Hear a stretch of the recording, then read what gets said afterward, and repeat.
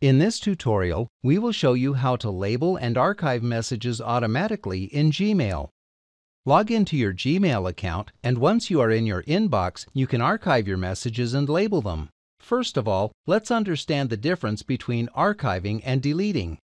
Once you delete your message, it goes to your trash can and will get deleted automatically after 30 days. You cannot recover such files. If you archive your message, it will no longer be in your inbox, but you can access them at any time later onwards. To archive an email, select the message you want to archive and simply click on the Archive button.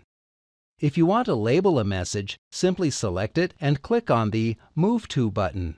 From the many options being displayed in the drop-down menu, select the appropriate label and that's it. Gmail won't only label the message, but automatically archive it as well.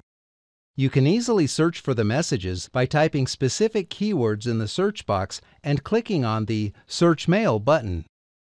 You can even click on the label associated with that particular message. All labels are displayed towards the left side of the window.